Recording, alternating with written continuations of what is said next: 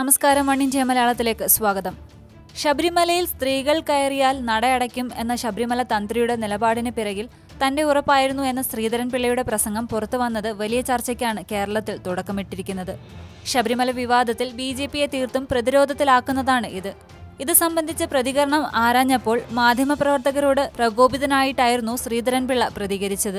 തന്റെ ഉപദേശപ്രകാരമാണ് തന്ത്രി നടയടയ്ക്കുമെന്ന തീരുമാനമെടുത്തത് എന്ന് പ്രസംഗിച്ച ശ്രീധരൻ പിള്ള നേരിട്ട് ചോദിച്ചപ്പോൾ ഉരുണ്ടു കളിക്കുകയായിരുന്നു. തന്നോട് പലരും ഉപദേശം ചോദിക്കാറുണ്ടെന്നും അവർക്കെല്ലാം ഉപദേശം കൊടുക്കാറുണ്ടെന്നും ഒക്കെയാണ് വിശദീകരണം. ശബരിമല തന്ത്രിയും താനും കോടതിയലക്ഷ്യ കേസിൽ കൂട്ടുപ്രതികളാണ്. കൃത്രിമമായി തങ്ങളെ പ്രതികളാക്കുകയായിരുന്നു. കൂട്ടുപ്രതികളാകുമ്പോൾ തങ്ങൾക്ക് പരസ്പരം സംസാരിക്കാൻ സ്വാതന്ത്ര്യമുണ്ടെന്നൊക്കെയാണ് ശ്രീധരൻ പിള്ളയുടെ വിശദീകരണം.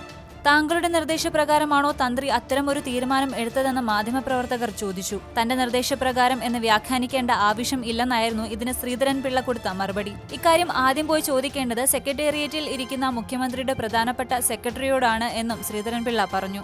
ശബരിമല വിഷയത്തിൽ പലരും തന്റെ അഭിപ്രായം ചോദിച്ചിട്ടുണ്ട്. അവരോടെല്ലാം പറഞ്ഞത് ഒരേ മറുപടിയാണ്. ഇത് കോടതി അലക്ഷ്യത്തിന്റെ പരിധിയിൽ വരില്ല എന്ന ഉപദേശം തന്നെയാണ് കൊടുത്തത്. PS ശ്രീധരൻ പിള്ള എന്ന വക്കീലിനെയാണോ അതോ BJP സംസ്ഥാന അധ്യക്ഷനെയാണോ തന്ത്രി വിളിച്ചത് എന്നായി മാധ്യമപ്രവർത്തകരുടെ അടുത്ത ചോദ്യം. അത് ആരെയാണെന്നത് താൻ തീരുമാനിച്ചോളാം എന്നായി പ്രകോപിതനായ ശ്രീധരൻ പിള്ളയുടെ മറുപടി. ഏത് റോൾ ചെയ്യണമെന്നത് തന്റെ വ്യക്തിപരമായ സ്വാതന്ത്ര്യമാണെന്നും ശ്രീധരൻ പിള്ള പറഞ്ഞു. ഇതൊരു സുവർണാവസരം ആണെന്ന ശ്രീധരൻ പിള്ളയുടെ പരാമർശത്തെയും മാധ്യമപ്രവർത്തകർ ചോദ്യം ചെയ്തു. അപ്പോൾ നിങ്ങൾ എന്തിനാണ് പറയുമ്പോൾ ഇങ്ങനെ വിറയ്ക്കുന്നതെന്നും ഇത്ര വലിയ വിചാരം എന്താ ഇതിലെന്നും ശ്രീധരൻ പിള്ള പ്രകോപിതനായി. ആ ചോദ്യത്തിന് ഉത്തരം നൽകാനും ശ്രീധരൻ പിള്ള തയ്യാറായില്ല. അതേക്കുറിച്ച് നിങ്ങളോട് പറയാൻ എനിക്കിപ്പോൾ താല്പര്യമില്ലെന്നായിരുന്നു പ്രതികരണം.